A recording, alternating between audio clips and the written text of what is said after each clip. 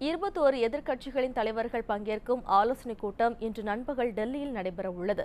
17வது மக்களவைக்கான வாக்குப்பதிவு நிறைவடைந்திருந்த நிலையில் இன்று பிற்பகல் எதிர்க்கட்சிகளின் ஆலோசனைக் கூட்டம் டெல்லியில் நடைபெறவுள்ளது.